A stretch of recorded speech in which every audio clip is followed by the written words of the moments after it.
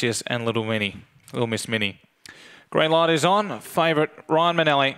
Lids fly. Ryan Manelli jumped away with them, going to the top with Lady Circe, and back to third is Sirius Manelli. Out wider on the track is Double Destiny. They really pack up there and jam.